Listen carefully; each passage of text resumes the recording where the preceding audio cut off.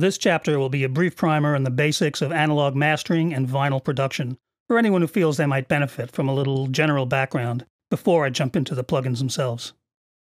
Those who are active in the industry in the vinyl era will probably be familiar with much of this, but for people who came up in the digital era, it's worth going over a little background, especially with the recent resurgence of vinyl as a distribution medium. A niche market, certainly, but a healthy and growing one nonetheless. So here goes. As most modern recordists know, mastering is the last stage of production, combining a final check of the finished mix, level, balance, imaging, phase, etc., with an appropriate dose of subtle processing to enhance the presence and overall clarity of the mix. The processing done in mastering involves many of the same tools as mixing, most commonly EQ, compression, and limiting, but since it's being applied to the entire mix, any tweaks made at this final stage are inevitably more subtle. Typically, the mastering engineer will listen for the overall tonal balance and dynamics of the mix, referencing it to other commercial mixes in the genre, and if a track is part of an album or collection, to other mixes on the same album.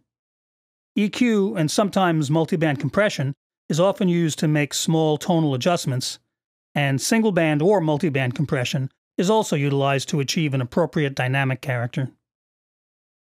For masters intended for digital distribution, a final brick wall limiter is employed to reduce transients, allowing for a hotter overall level. However, if an artist is planning to release product on actual vinyl, any limiting would probably be applied much more sparingly, both to conform to the limitations of that medium and also to preserve more of the natural, less compressed vibe expected from a vinyl pressing. At that point, when an actual vinyl release is planned, the mastered mix goes through several stages. Remember, the audio on a vinyl record is carried in the grooves on the disc as a spiral running from the outside to the inside of the disc. To encode stereo information, the groove has both lateral and vertical components, essentially width and depth, which represent the sum and difference signals of the two channels. The separate channels are restored in playback for normal stereo. You may have noticed that some older stereo processors intended for mastering, like the famous Fairchild 670 compressor, have an option to switch from regular left and right channel processing to lateral vertical processing. This was specifically to allow for independent processing of the center and sides of the stereo signal, which can offer benefits, especially when prepping for a vinyl release. The technical name for this is MS, or mid-side processing, and this option is included in the TG12345 plugin. We'll see it when I cover that plugin in the next couple of videos. To optimize the signal and provide for better dynamic range, low frequency response, and running time, complementary EQ is employed. A frequency curve that tilts toward the high frequencies is applied before the groove is cut.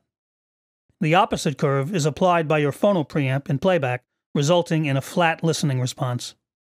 This EQ is known as the RIAA curve. That's why you must play back vinyl records through a proper phono preamp with the necessary RIAA playback EQ, not a regular line or aux input.